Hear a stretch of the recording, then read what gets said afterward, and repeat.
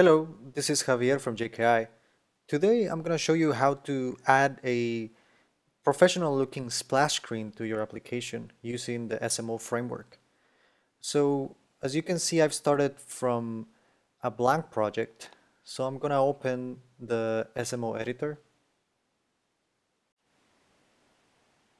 So once the SMO editor is ready, I'm going to create a new SMO. And as you can see, we provide various templates, and you can add your own templates. But for this example, I'm going to use the SMO UI Splash. So as you can see, the description, it tells you that we provide a very basic splash screen that includes a method that you can use to update the messages that are displayed on the screen.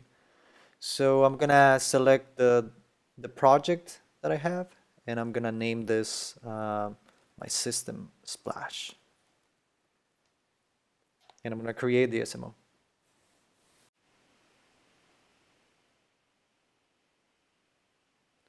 Once the editor is finished, you can see that the system splash is already in the list of SMOs available, and we can see that it was added to the project. So let's explore a little bit more on what the system splash is going to do.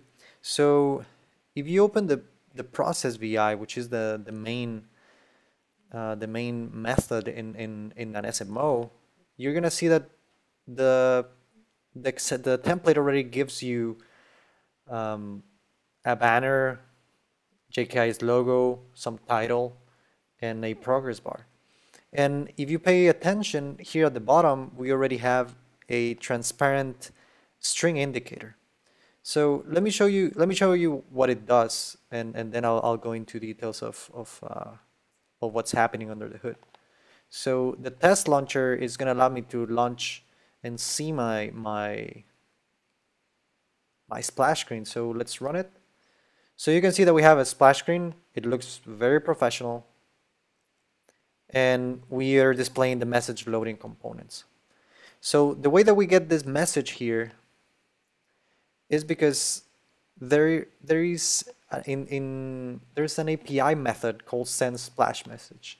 And the send splash message basically fires an event that we're gonna get in the process VI. So if I open the process VI, here in the case structure, in the idle case, you're gonna see that I'm listening to the protected events, that's the display message event. Every time that we get a new message, we're gonna pass it as an argument to the action splash message case. And if I go to that case, you'll see that I'm basically just displaying the message on the screen. So this is how this is done under the hood. So let's get creative with this, and you can see in the test launcher, here is where I send the loading components message. So for your application, what you may want to do is add different messages at different stages of the loading process. So what I'm going to do is that I'm going to display a different message. So after we show the UI,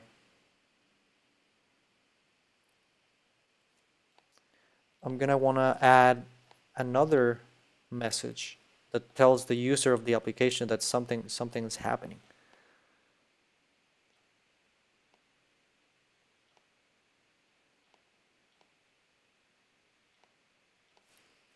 All right, always align your wires. Right. So this message is going to say that I'm actually starting the user interface. And so that we're able to see it, I'm going to add a wait in between the messages. But for your real application, this might be the time that it takes for some of your different subcomponents to load. So I'm gonna add a wait of 1 second.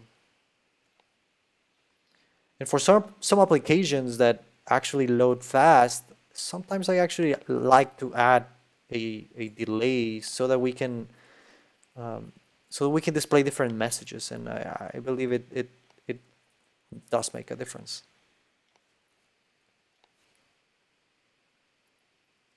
All right. Move this up. All right, so we're going to display the loading components message, then we're going to wait a second, and then we're going to display the message starting UI. So let's give it a try. All right, loading components, starting UI. Perfect. So how do you stop the splash screen?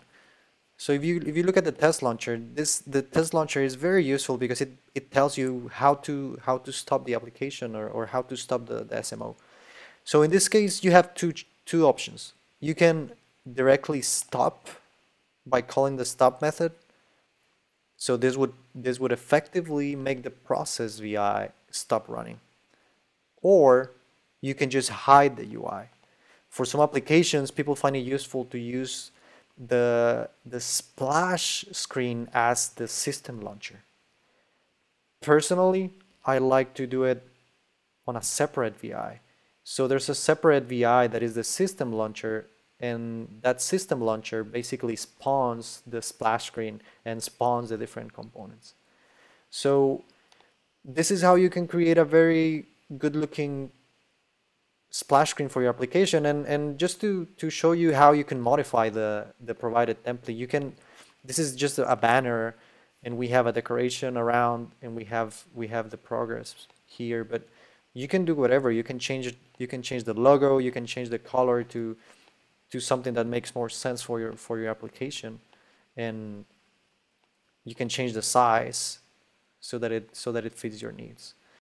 I hope this was useful. Make sure to connect with us on GitHub or our NI community group for the SMO framework.